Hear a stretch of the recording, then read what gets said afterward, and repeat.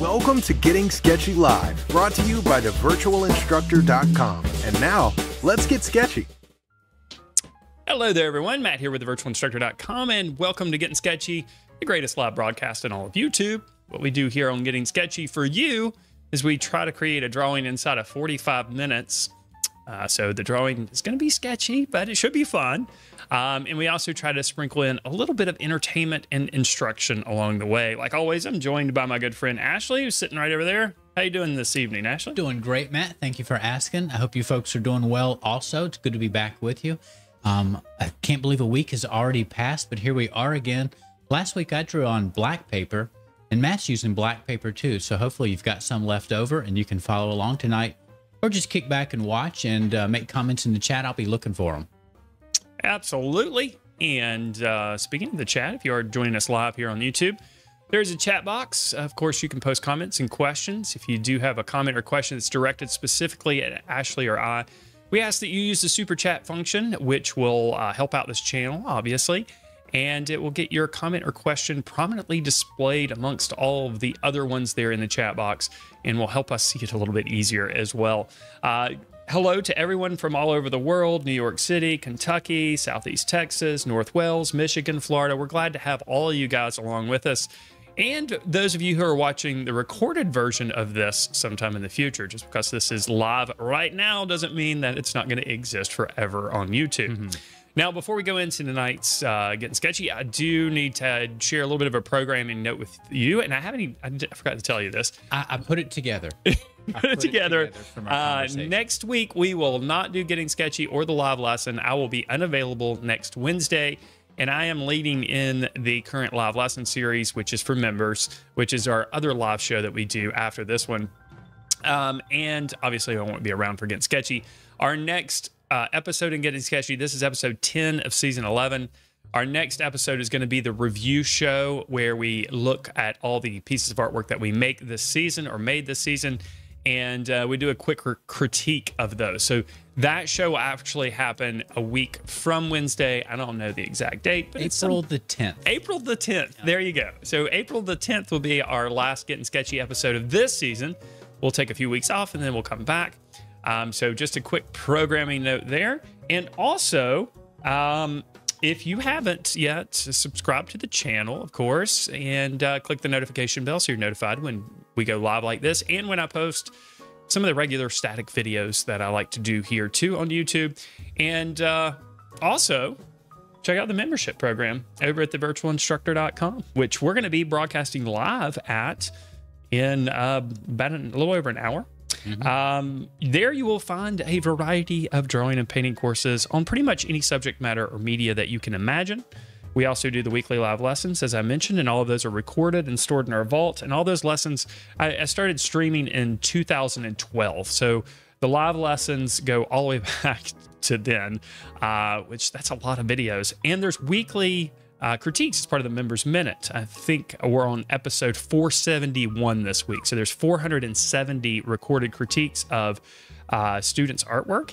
And there is a complete curriculum, a year-long curriculum for visual arts teachers. So if you want to use the program to teach your students in the class that you teach, of course, that is available and part of the membership program.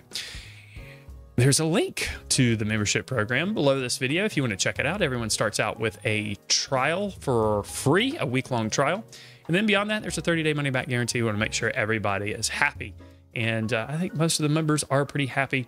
So if you want to learn more about the program, there's a link in the description below. Also, if you want to be on our mailing list and get a bunch of free videos and also some free course videos and ebooks, there's a link in the description below for that as well. All right. Are we ready to go? I think that's it. I think that's everything. All right. Just we still got folks coming in, so yeah. Get your black paper out, get ready, and I think we'll go ahead and switch over and take a look at talk about the reference a little bit. Yeah. We like to do all that talking at the beginning to give people time to get in here, but we can procrastinate no longer. It is time to get into this one, and boy, this one should be a lot of fun. A lot of fun. Oh. One more thing, I can procrastinate a little bit longer. The photo reference that I'm going to be using there is, it is available to you at the community tab on the YouTube channel. So to get to the YouTube channel, you can click on my face in the lower left-hand corner underneath the video, and that will take you to the YouTube channel. Look for the community tab there, and then the top post under the community tab will have a link back to this video and also the photo reference if you want to use it alongside me. We'll have it up on the screen, but since this is a horizontally formatted picture plane, it's going to be a little bit smaller than it would be if we were working with a horizontal format. All right. Now we must go on, so I'm going to go ahead and transition over.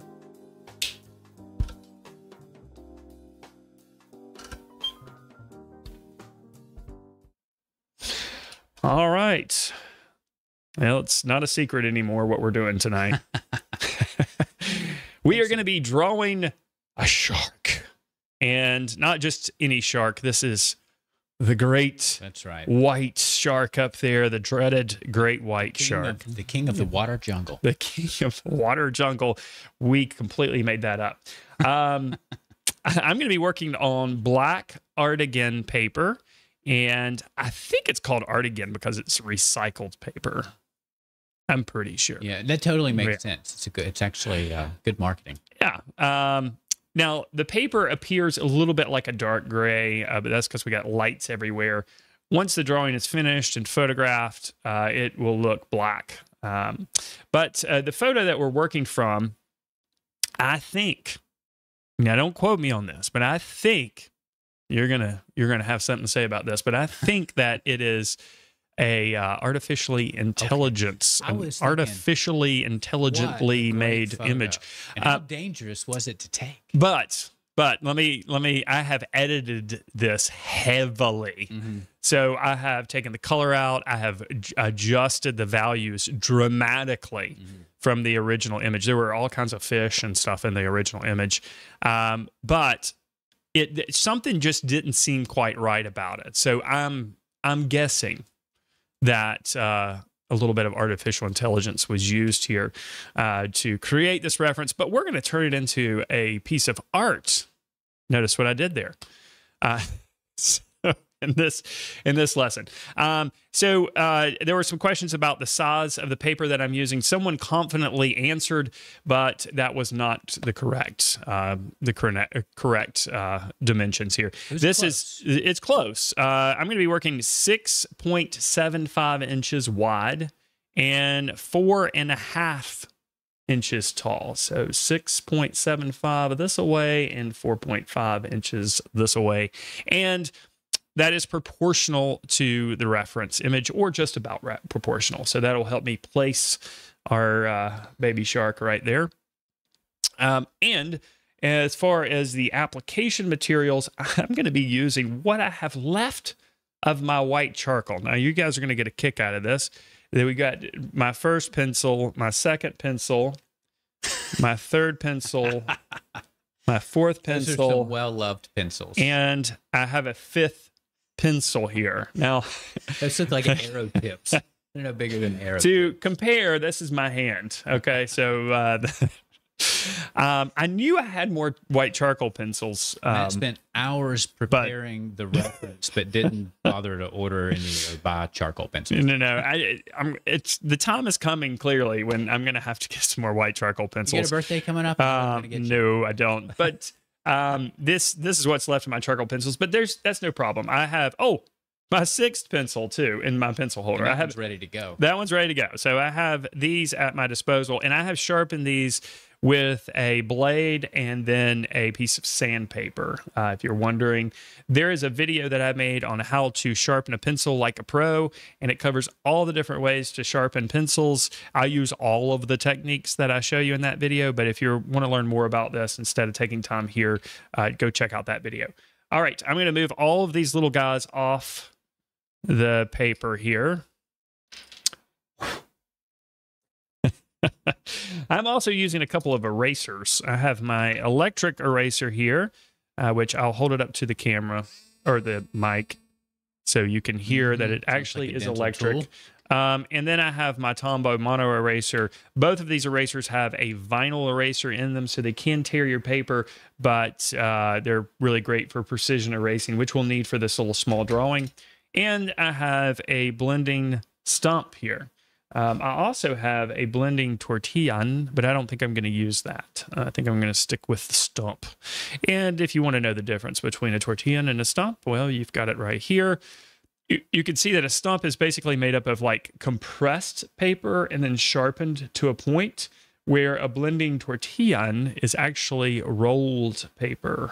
And it might be hard to see. Rolled to a point. Right. Rolled Hollow to a point. inside. Yep. All right.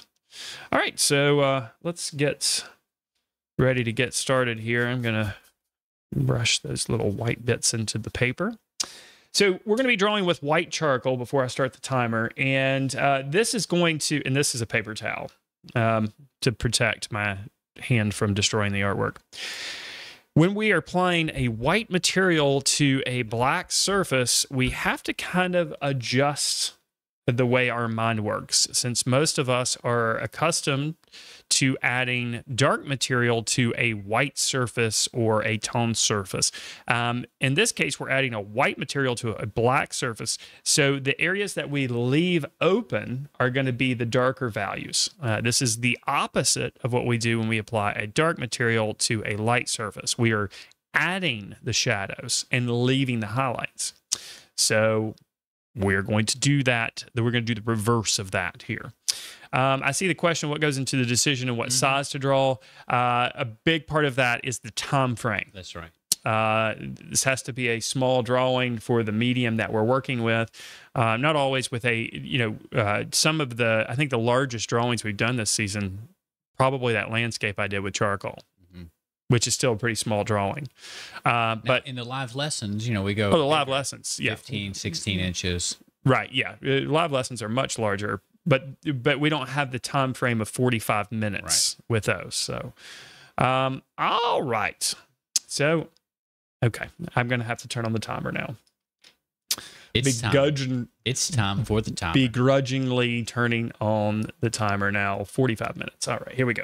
All right. All right. The first thing I'm going to do is I'm going to figure out where my baby shark is. And the reason why I'm saying baby shark is because I wanted to get some shark music for the show tonight, but I had the fault earlier today and then didn't do it. I apologize. I probably shouldn't tell you that. But that's what happened. So I wanted to, and you know what? It's probably better because who knows what kind of copyright issues that would have caused. Matt, we can all hear Baby Shark in our heads now. So we don't even need the actual music. Yeah, you don't even need. I'll carry that tune now into probably tomorrow. Yeah, and I'm going to try not to hum it to myself here. Okay, so I'm just going to try to find the basic form or shape of the shark here. The fuselage of the shark. And I'm drawing pretty lightly with the white charcoal. Now, I'm going to do all of this with white charcoal, so I'm not starting with graphite or anything like that. And that's because this is going to be pretty easy to manipulate on the surface. So we can be pretty sketchy and actually start the drawing like we would if we were drawing on a white surface with black paper. So I'm just basically, again, kind of thinking about shapes and how I can break this oversized sardine down into basic shapes. Love the scale relationships between the fins and the foreshortening. It's really cool. Yeah, and I like that the fins are, these tail fins especially, are in shadow, and they're like... It's carved out from the light. It's carved out, yes, from the light around it. And we're going to do that in our drawing too. Now, also, this has the shark has a very long fin coming way out here close to the edge of the picture plane. And that's because of how it's positioned in the water. So we'll just kind of get an idea of where that is. And then we'll continue down with the bottom portion of this fin. And see, it disappears kind of up there underneath that long fin. Then we have another little piece that kind of cuts back. Now, you mentioned that this reference, you believe, was generated? I don't know that for certain. So you didn't generate it? I did not generate it, no. That's what I was wondering, if you used your own. No, but I don't think there's something about the original image. This is from Pixabay. The original, if you saw the original image, it would kind of be hard to say that this was from that. But the original image did look something wasn't right, Yeah, and that is one of the, we still have some telltale signs of imagery that's created with AI versus with a person. Of course, there's, we want to talk about maybe mistakes in the art that's generated by a computer, but there's always often some mistakes that can be endearing, that are in art that's generated from just a person's mind, or photographic references too. There's something they seem to have in common still. Okay, so where I'm figuring out where this dorsal fin is located is I'm looking at where this fin, which is actually on the other side of the shark, comes up, and it kind of comes up right before this one starts. Just looking at the relationship of parts that are separated from one another. That's right. Once you once you figure out a place to start, that is where your first comparison point is going to be. All right, and so in my classroom, figure out where the eye is. Photoshop. Well, of course, in the digital art class, we use it a lot, but we've been using the new generative AI feature in Photoshop, and it's been fun and interesting to learn where it can assist us with our artwork, our projects. A lot of this is design work, and also where its shortcomings are. And I've found that at least the Adobe's generative AI, it does a fantastic job creating or adding to backgrounds and nature. It struggles some with animals, and it struggles a lot with people. So there's room for improvement there. I'm sure we'll see that rolled out in the subsequent updates. But it's been a fun year to incorporate and try and I mean that to incorporate AI in with what we're actually doing with our hands, kind of bringing them together. It's not really mixed media; it's kind of mixed process, and I think that's going to be the way to go in the future. All right, so now we've got the basic idea of where a shark's going to be located. Now let's go ahead and let's see. Let's go ahead and put some of this water jazz up here. Yeah, those are pretty white marks. You can't go wrong up there. Yeah, they're pretty light. Although they're going to be. We're going to put them on the surface, and then we're going to let them be a little bit less intense once we do some blending. So we're going to go pretty quick with this here, and then we'll come back and refine it later. So we're just you remember that charcoal is pretty forgiving as a medium. A lot of people forget that or think that charcoal is pretty difficult to control and messy and all that, but it's messy and difficult to control because it's forgiving. Right. Some of my students sometimes are shy away from charcoal or white charcoal in this case, because they say it smears easy. And I say, yeah, I know, but it's great because it smears easy. Right. So it's that quality that can make it hard to work with or easy to work with. It just depends on your framing. And I love media that gives me a chance to make changes. So I like to sculpt in clay. I like to draw with pencils. And I like to draw with charcoal for the very same reason. It's forgiving in that you can make pretty fast and easy changes. Okay, so we're going to put some of these rays coming down here. A beautiful light. And this is going to look pretty rough here for a little while. And then as we blend and erase, it's going to become more refined. So that's where the drawing's really going to come together. Right now, we're just getting some white material on the surface. Just get the material where you need it, then you can work with it. And a generalized location, too. You don't have to overthink it too much.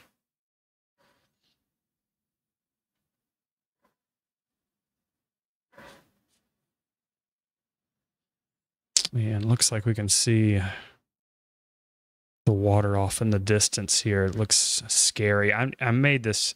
Believe it or not, the original image looked it looked too friendly. It didn't look scary enough. So I made it a lot scarier. You up the contrast on it.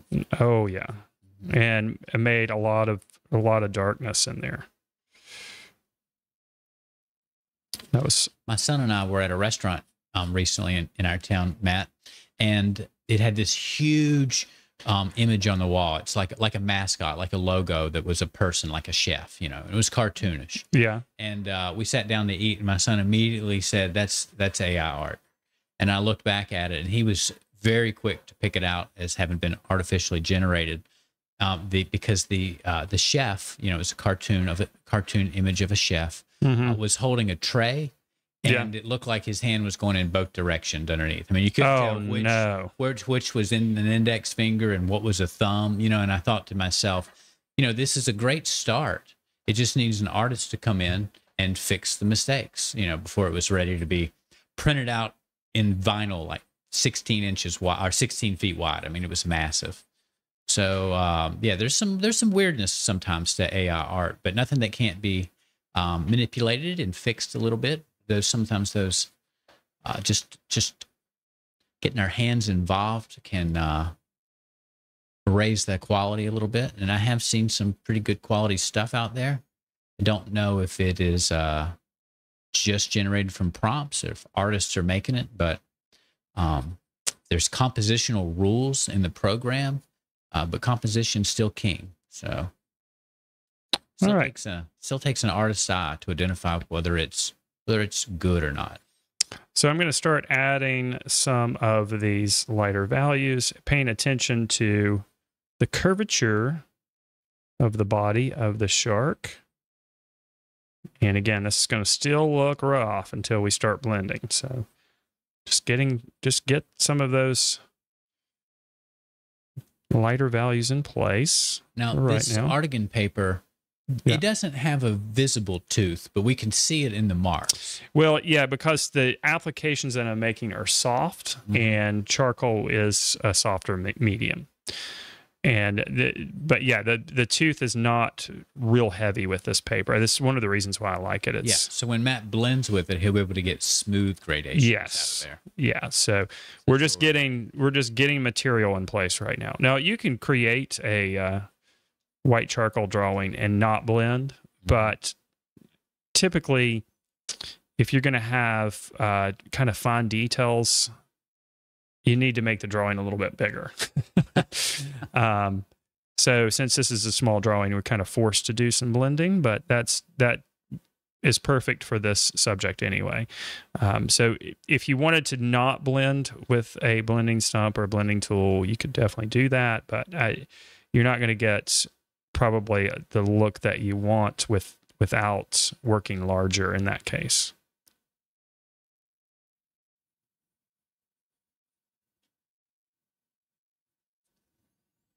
And let's see, there's a little bit of light value out here. And we'll just put a little extra charcoal down here at the bottom because there's at the bottom of the mouth because there's a little bit of a grayish area right there. Now, all of what I'm doing right here is going to make sense in just a minute. And some of those really dark gray areas, you'll find those with the stump. Do you plan on kind of dragging that material around and drawing a little bit, painting with it? Oh, for sure. So this is kind of, I mean, this step is kind of like it's a rough sketch. It's basically a rough sketch, but it's getting the material on the surface. It's kind of like if you're creating an oil painting and you're just blocking in colors in preparation for blending the colors. That's a good way to think of it, actually. That I understand. Yes. When we block our colors in, we try to block them in as fast as we can and not worry too much about refinement, just getting the surface covered. Then we can slow down and work with all that wet paint. And I have not looked at the time thus far. Oh, not bad. Okay. Yeah, you got it. You're doing well. All right. Now we're going to switch to the blending stump. And I'm just going to start right up here with the water. And you can see when I start pulling this, it's going to soften it. We still want to have some hard contrast up here. but we can, like Ashley mentioned I would, we can pull some of the colors out. See that? Up there in the corner? Mm-hmm. Or the colors out. We can pull some of the values out, and we can pull some of the charcoal out and create some lighter gray areas. And then, of course, we've got our eraser as well to follow.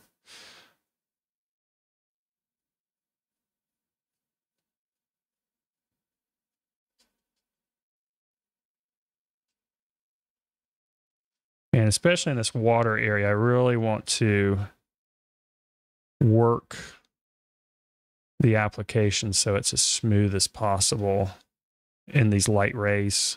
At the top of the show, you were going over your erasers, and I promise I was paying attention. Yeah. But did you say you were going to use kneaded eraser in here, any? I am not using a kneaded eraser. I didn't remember seeing a kneaded eraser. Shockingly. Mm-hmm. My favorite eraser is not being used in this drawing. It's just the drawing's too small. Yeah. To really be able to do much with it. Yeah, and sometimes I try to shape my kneaded eraser into a point or an edge, but they're just so soft they don't hold up. It just squishes right back down.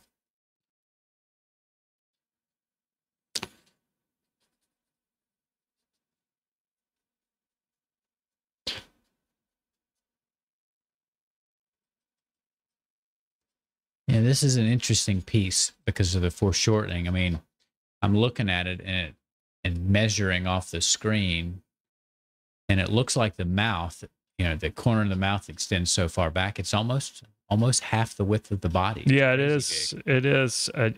You can't draw this the way you think it should look. Mm-mm. You have to really pay attention there. But I love it because it showcases the mouth, and it's kind of the business end of a great white shark. I would say so. And for those of you who are scared of the spiders and stuff, and I think we were joking about that last week, about don't want to draw spiders because they're scared, or of the spiders maybe. Listen, I am terrified of sharks. I like to surf, and every time, sharks, I am constantly thinking about sharks when I'm out there. Usually the first 5 minutes I'm out there, I am like, I keep telling myself, it's okay. It's okay. You're going to be okay. Self-talk. Right. And then, after about 15 minutes, I kind of stop thinking about it so much, but you see so much stuff out there floating in the water on your board, and there's times when you're out there in the water. I've been out there in the water a few times where, it might have just rained, or it's kind of rainy, and maybe it's the afternoon and the water is just black. Mm-hmm. There might be good waves, but the water is black. You sometimes see like a school of fish jumping out. Oh, you see all kinds of stuff. That always freaks me out. I'm like, there's something down there. But when the water's black, you don't see anything. And especially, sometimes the best times to surf are when, the water is calm, but you have some good waves come through, and they're very defined waves. But when you're sitting out there really far off from the shore, and the water is not moving, and you're just waiting for the next wave, and you think about the sharks. Yeah, it's a little eerie. You think about the sharks. So the reason why I said that is for those of you who don't want to draw spiders because you're scared of spiders. Well, I'm drawing something that I'm terrified of. You're facing your fear. And even though this isn't a regular episode of Getting Sketchy. This is therapy for me. This is therapy, right? And even though I'm terrified of sharks, I do think they're beautiful creatures and just so cool to draw too. My favorite's the bull shark. Oh, no way. That's the most terrifying of all. You think so? Yeah, because they eat anything. They're the ones that are most likely. Bull sharks are more likely to attack. I like how muscular they look. Yeah, they're scary. They're like the pit bull of the shark world.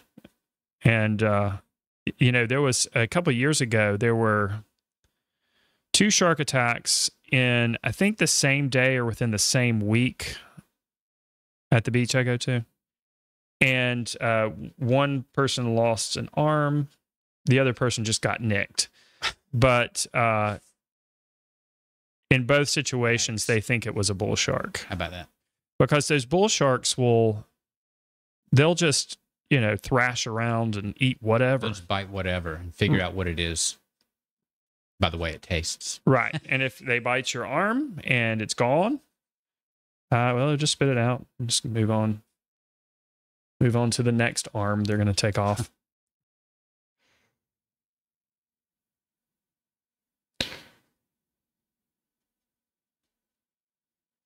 The shark that I think is terrifying to see, and of course, I don't think people see them. They're very deep. But it was the goblin shark. Oh, yeah. I know what you're talking about. They open their mouth, and then another mouth comes out. It's a little bit like the alien of sharks. I think I got that right. The name of the shark. Yeah, I think I've heard of that before. They're stay at the bottom of the ocean, maybe. Yeah, pretty creepy. All right, well, look how all that light is softening now, and the light rays act as directionals. They lead our eye down to the shark. That big forward fin that's close to us, coming out of the bottom left corner, acts as a directional, like an arrow that leads us back towards the shark and sort of the focal point of the mouth.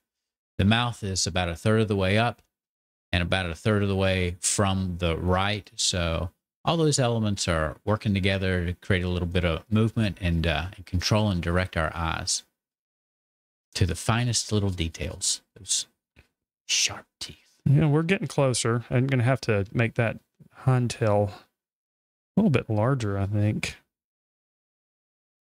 And once we start erasing out, so we're adding the white charcoal, but then we're going to go back and erase out some more of the darker areas. So there's more white charcoal on the surface in the background that's going to be there when we're finished.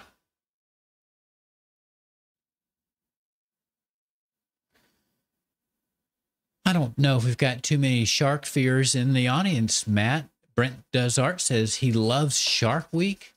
Francis Rose loved the Sharknado series, and Buddy used to snorkel with reef sharks. All right. She says they won't harm you normally unless you disturb them.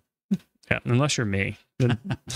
Unless you ride over their dorsal fin with a surfboard.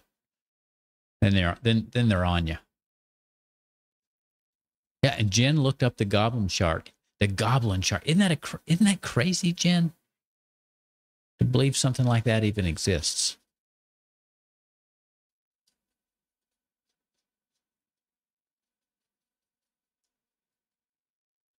All right. So the outside of this fin is defined by the light areas around it. So we got to have a little bit of light value down there. It's not even really there. I mean, it's almost totally black.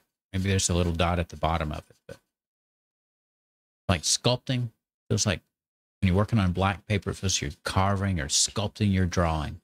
All right, let's go into the shark now, and we'll do some blending. And then after that, we'll do some erasing. And then we'll go back with the white charcoal and refine things, and then we'll be finished.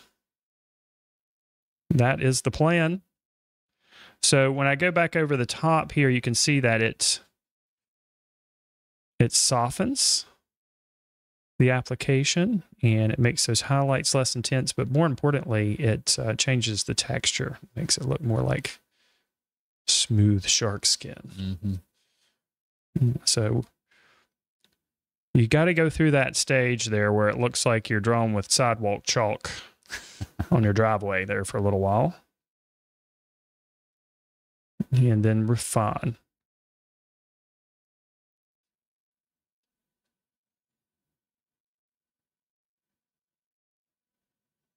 And of course, you can vary the amount of pressure that you put on the blending stop to affect the intensity of how much you're blending.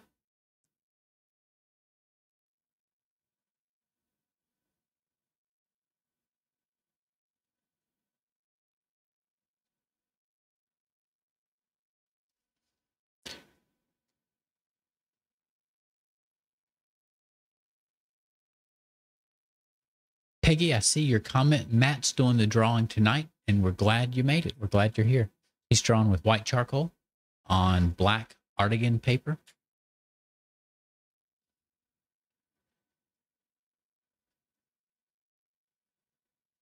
I was worried she wasn't going to make it when the show started, but We were going to wait. we're now. We're glad she's here. We're all ready now. We're all good to go. All right, start over. I don't think I have enough time to start over. You still haven't. have about half your time. Sweet. Yeah. Sweet. That's another thing about charcoal that people tend to overlook, maybe, but it's fast. You can go quickly with it. You can create a full range of value pretty quickly with charcoal, even if you're using, white charcoal and black paper, especially if you're using white charcoal and black paper. Yeah, and charcoal comes in so many different forms. You can work small like this with a pencil, or you can work larger with sticks. You can get white charcoal in sticks too. So probably a little less common, but you can get them in. Oh, I've got some over here. Rectangular sticks and cover lots of space fast, just like you can with the real deal, with a black charcoal.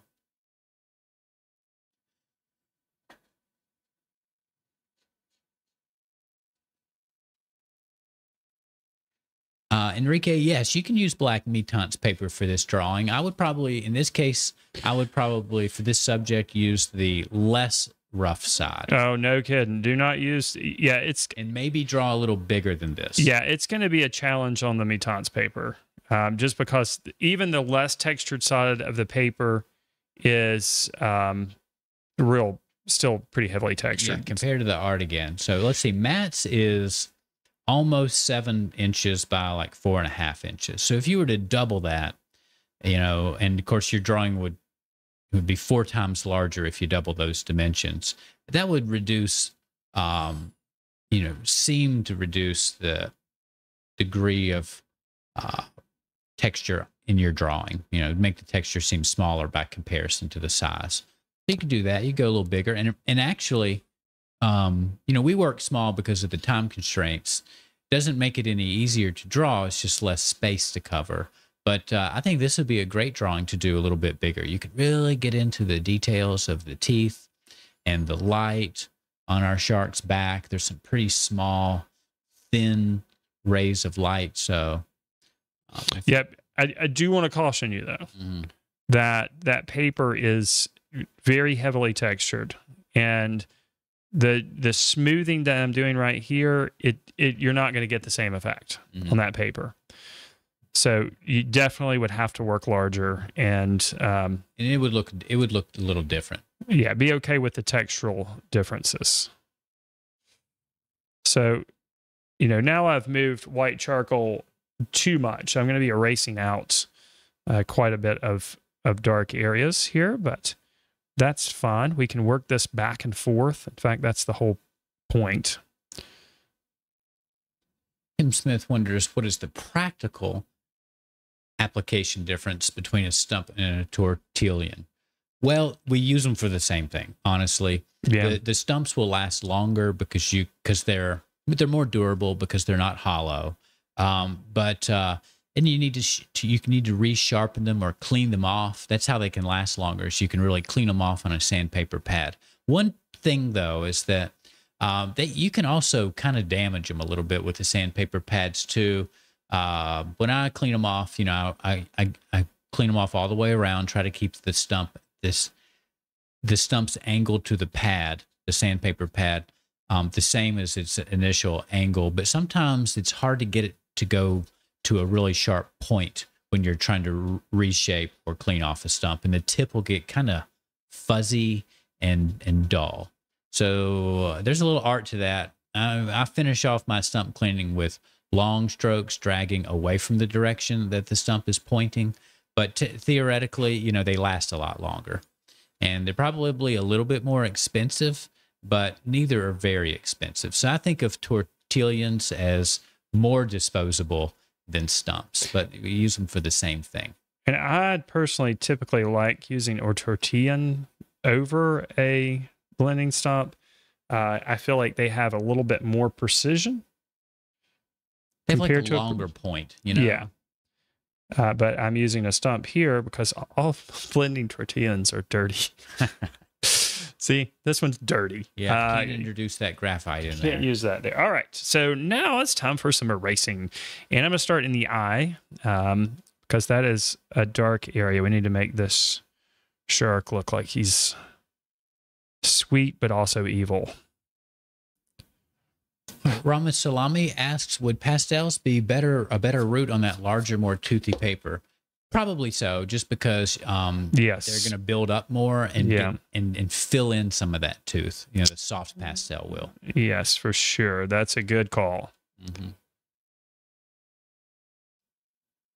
So I'm using the Tombow eraser now, and we're going to start putting some details in here, like a little wrinkly nose up here, and there's a nostril, crazy looking nostril right here. We don't have to draw all the details. We just kind of have to get the shape of the value kind of close to being accurate, and then Armand will put in the rest of the information.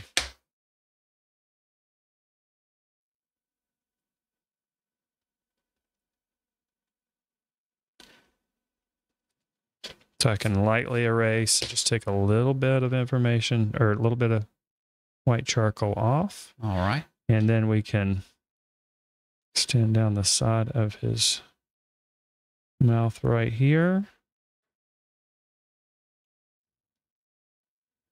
So now it's like Matt's drawing. Yeah, it's like he's drawing with an eraser. He's making dark marks, but making them through the white charcoal. So he's got to switch back into his adding darks gear in his brain. Mike C, I see your question. So on a paper blending stump, do you clean it or peel off the used paper end? You clean it. If you start peeling it, and sometimes they do come loose and just unravel, you're really just peeling off the paper that's around the smooth barrel, or the part that you actually hold. And you won't get down to the dirty part until your stump's all gone. You have to unpeel the whole thing. So you use sandpaper and rub it back and forth while you roll it in your fingers to clean all the way around and make a nice fresh spot to smudge with. Okay, see, I'm going up in the water again too here, and now, years ago, some areas before I used stumps when I was growing up, and I just didn't, we didn't have Amazon, and I didn't have art stores I could go to as easily, or needed somebody to take me, because I'm talking about when I was a kid and didn't have a driver's license. I would smudge with a paper football. So for those of you that played paper football growing up, just fold one of those up pretty tight with a relatively soft paper, like drawing paper works well. And then you have 3 corners that you can smudge and blend precisely with. We'll go ahead and do some more work back here in the water, and then go back to finishing the shark. All right. You looking good? You got 13 minutes and a half, 13 and a half.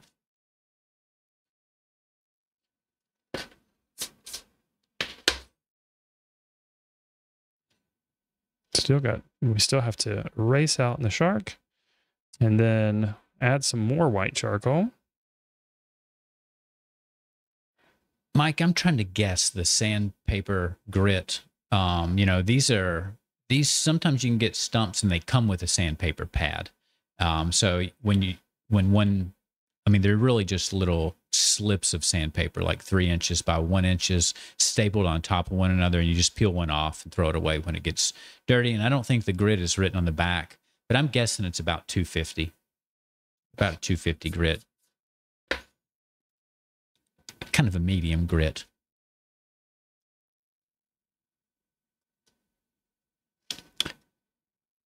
Darren Kane says Q-tips were often my go-to blender. Yes, Q-tips are great for lots of things in art making.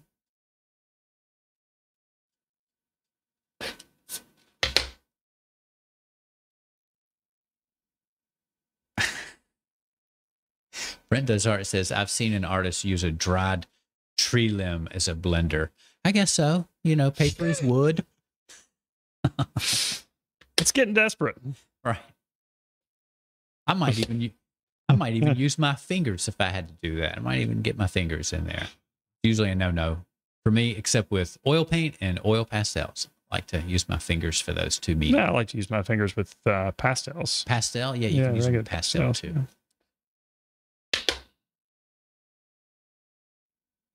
All right. Well, what a difference some blending makes, you know, from those rougher marks with all the black speckles showing through to what Matt is arriving at now. Smooth gradations that transition out to black.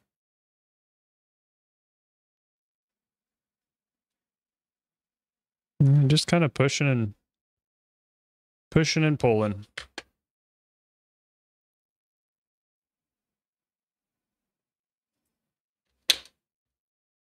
Let's do a little clean up here. Now, right now, this shark looks very old. He doesn't have his dentures in. Yeah. Don't worry, we're going to add the teeth. That'll be one of the last things we do. Catherine just said that. He looks like a grandpa shark. Yeah. Grandpa shark. Grandpa shark. Or baby grandpa? I don't think. Grandpa? I think it's like Benjamin Button. He was. Well, you know, Grandpa Shark is one of the lines in the. Oh, is it? Yeah. You obviously haven't heard the Shark song. I used to. I mean, I only heard it when I would watch baseball. It starts with baseball. Yeah, it was somebody's walkout music. I can't remember who it was now. It escapes me. Gosh, I have to look it up. It was about 3 years ago, I guess, maybe more. I lose track of time. It starts with Baby Shark, and then it goes to like Mama Shark, and then Daddy Shark, and then Grandpa Shark. It never ends.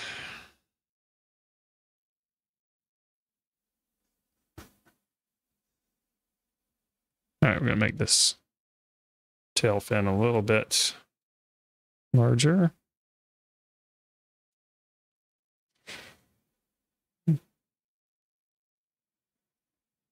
Greek veteran, I see your question there about finding the reference. Matt, what is it? You scroll down and click on your face to find the reference? Yeah, you have to go to the YouTube channel. So you can start by clicking on my face underneath this video. That will take you to the YouTube channel.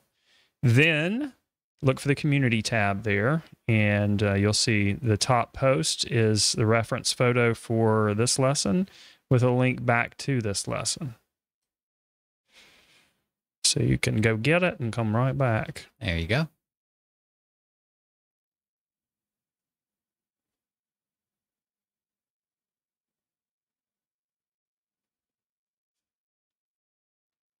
Okay. I feel like I have a lot of time, but I don't. I have 8 minutes. I have done what I normally do here.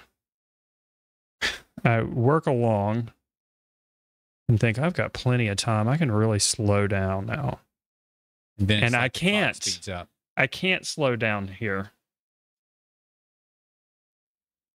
I see a problem, but I'm going to fix it. So my problem is this is too low. This needs to be higher up, but we can't fix that right now. So what I'm going to do is I'm going to fill in the back of the tail like this. And that should look pretty natural. There you go. That looks a lot more natural. And let's just cut off a little bit of that. Doing a little carving. That looks all right. All right.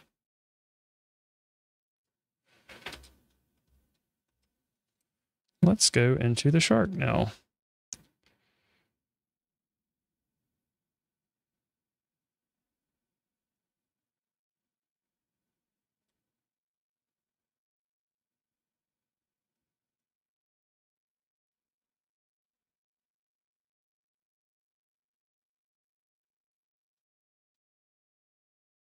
And there's lines of varying degrees going up here.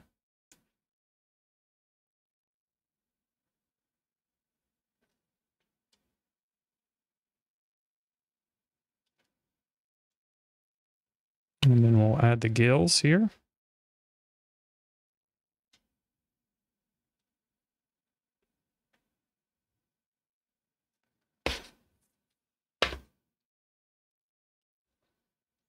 Oh, he's looking scary, isn't he? Starting to look a little scary.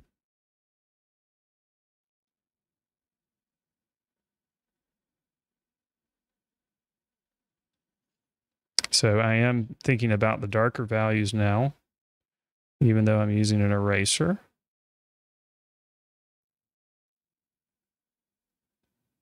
I'm just pulling them right out.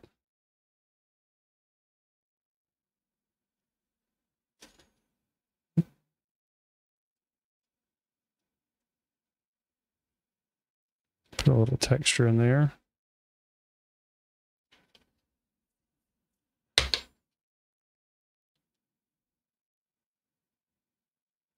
Right along the brow line. Take a little bit more out there. That'll make him look more sinister. That's part of his sinister look. Yeah. Right up to the nose here. He looks serious now. He takes his job seriously. Gave him a glare.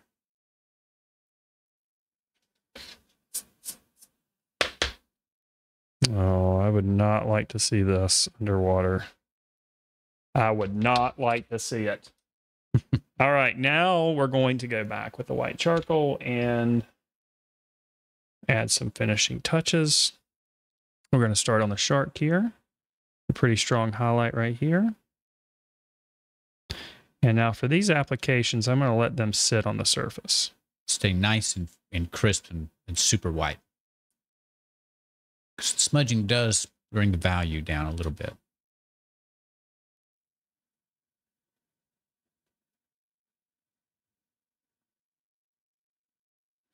Now, I'm doing this quickly. You can take your time and really refine this drawing if you want.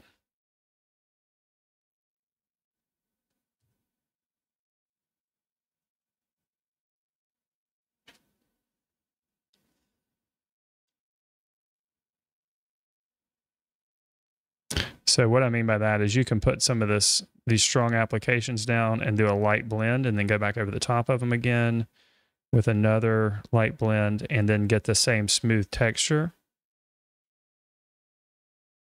if you wish.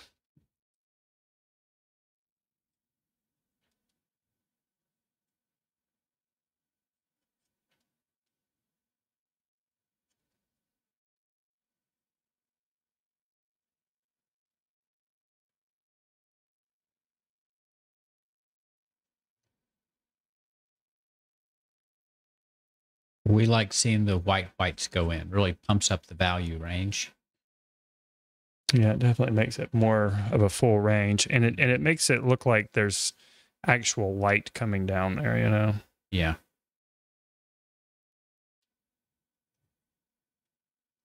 But he says, Matt, would a white gel pen or gouache work along with the charcoal for the highlights?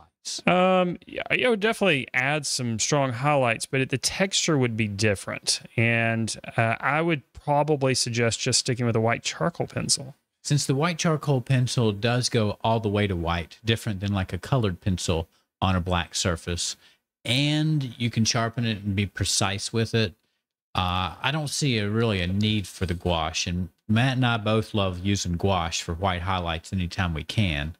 But then also, this is a strange medium. You know, it's a dusty medium, not like putting painted highlights over marker or colored pencil that stays in place a little bit better. So, yeah, and I think I'd choose the gouache. If you've done your whole drawing in white charcoal, there's no real reason to switch to a different medium. But good question. Those are two great media for kind of working in some mixed media highlights at the end of the drawing process.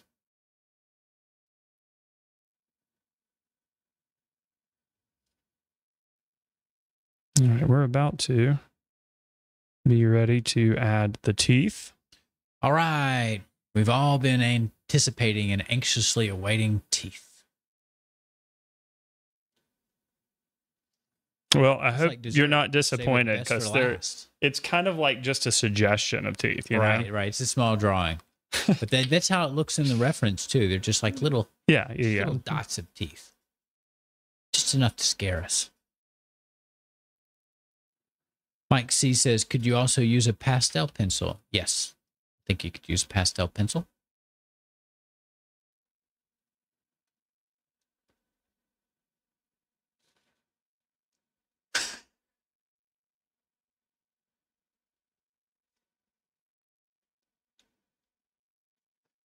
Peggy, to answer your question, is almost.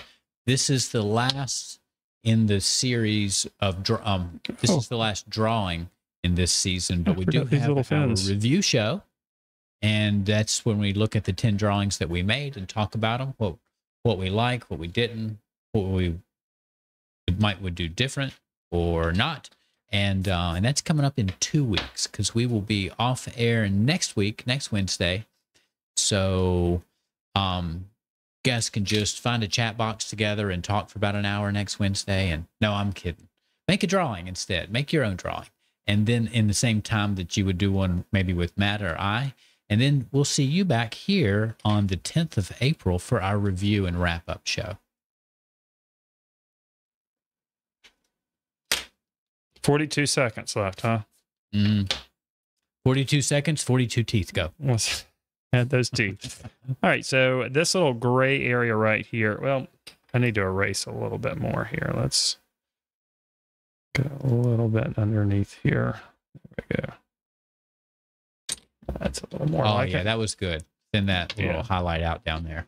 All right, now I'm just going to pull a few marks up and a few marks down, and that's going to be about as simple as it gets there.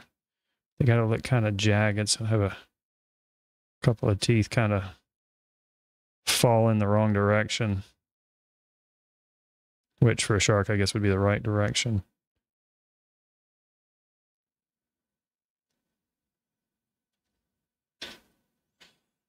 All right, let's go with the top teeth, which they're barely visible. Well, Patricia says, great job, Matt. But he says this shark looks very vivid. And also adds, don't forget to like. Don't forget to what? Don't forget to like. Oh, yeah, don't forget to like. Don't forget that part. Sonia asks why we don't sign our artwork. Well, that's a good question.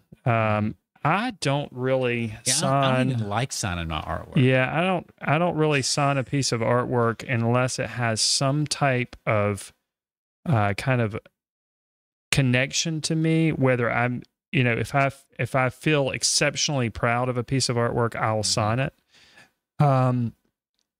Or if I had some kind of when I was going to sell it, I would go ahead and sign it. But a lot of times I didn't sign it until someone had chosen to purchase it. And then I would, in fact, I've actually driven to a gallery before and painted my signature on paintings that were on the wall because I didn't sign them when I made them. I don't think about it personally, and I struggle with finding just the right place to sign it that doesn't disturb the balance of my artwork. It's not part of the scene, so kind of like to sneak it in somewhere. I will sign artworks if I've had some type of breakthrough in a piece. If I'm selling a piece of artwork, which I haven't done for years because I don't need to, I would always sign those for sure. So Matt doesn't sign us because he knows who made it.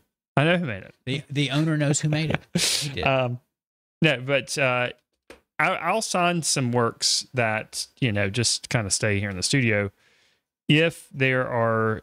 If there's some special reason to me to sign it. Yeah, and you've got some pieces you're proud of that you framed and are on display. Yes. You signed those. Yes, I will sign works that I'm especially happy about.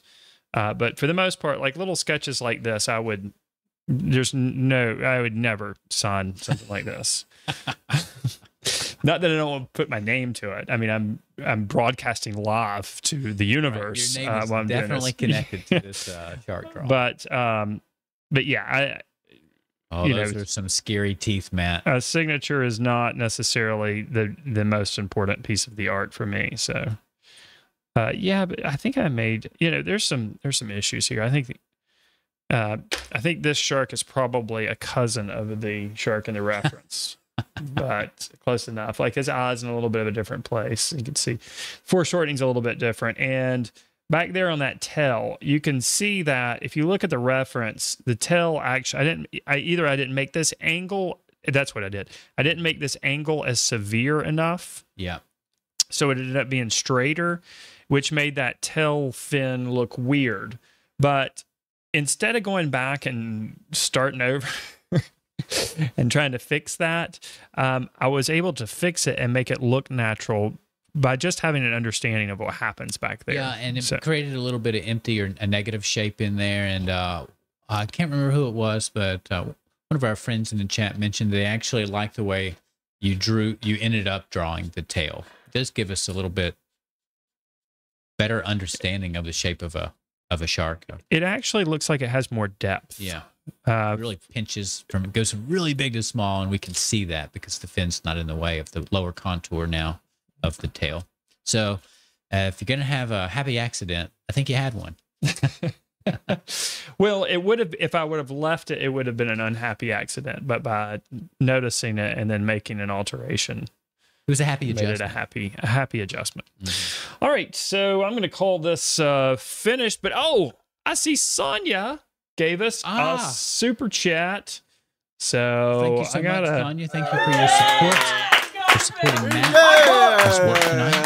We'll give her the too long cheer there. Thank you for that, Sonia. We appreciate it. And that was just a super chat with no comment or question. Yeah. Or we'd read it for you. Oh yeah, I like that idea, Brazen Hearted. Maybe you could save these less than stellar pieces for some sort of fundraiser, sale, or auction for good cause like inner city art programs or something once every so often. That's a good idea. That sounds great. If you want to organize that for me, Brazen Hearted, and do that, I would love to do that. It's just, finding time to manage a pretty large website, and still make art, still make videos, still make ebooks, and deal with customers and all the things that I have to do. There's tons of things I want to do, but another idea I had was just to give these away. And maybe we'll do that next season. We'll see. It's a giveaway. And occasionally, Ashley and I will do a test drawing too. So we could give the test drawing away too. Mm-hmm. Possibly. We don't do that every time, but we do it sometimes. And I suggest for people to do that, to draw the same subject more than once, just like musicians practice their own songs more than once. Maybe we should show some of our test drawings, do a little comparison occasionally. Well, I did do a test drawing for this, but it's not in front of me. That's one of the things that I do with my test drawings. I don't like to look at them. I don't look at them when I'm creating the finished piece, and it's actually behind you, Ashley, over there. A lot of times our test drawings are to test the material on the paper. Why don't you go grab it, and then we'll compare them. And while since we're talking about this, you can tell everybody a joke. Okay. Oh, you put me on the spot here. And I know all kinds of jokes. Okay. What do you call a... No, I can't do that Matt does this to I me can't all do the that time. one. He I got a does this to great me one, all but the I time. can't do it. Oh no. Because it's not getting sketchy appropriate. It's not appropriate. Okay, so this is the one that we did live, obviously, and this is the one I did for my test. So, different. Same artist. Yeah. Same Similar, subject. Not exactly same the subject. same shark. Yeah. Every drawing is its own experience. So it's interesting the way these two turned out. I actually like my second one better. I think I do too. Yeah, I think, and that's usually the way it turns out when I do a test drawing, even though I could not see this. This was on the other side of the studio. But sometimes we test to just make sure that what we're doing is going to fit in the 45-minute time zone. Yeah. And sometimes I won't even finish the test. I'll just see how far I get in 25 minutes, and then I know I'm going to make it or not. Yeah, I do the same thing sometimes. And And sometimes I have a pretty good idea that I'm going to be able to finish it inside of the time limit, and then I don't even do a practice sketch, because sometimes doing a practice sketch, you start remembering what you did before, and it can not be good. But that's why I take the practice sketch and move it. This is the practice sketch. Yeah, you don't want to interrupt your current creative flow. Right. You want to be in the moment. Yeah. Now, for the live lessons, we don't do practice sketches because that would take all of our life. If we need to make changes in the live lessons, we just make them live, you know, and we've got the time and the flexibility to extend to the next week if we need to. So yeah, there's not such a strict time limit. All right. Well, let's wrap this up because we're going to go live again in 20 minutes from now. So we'll go ahead and switch over.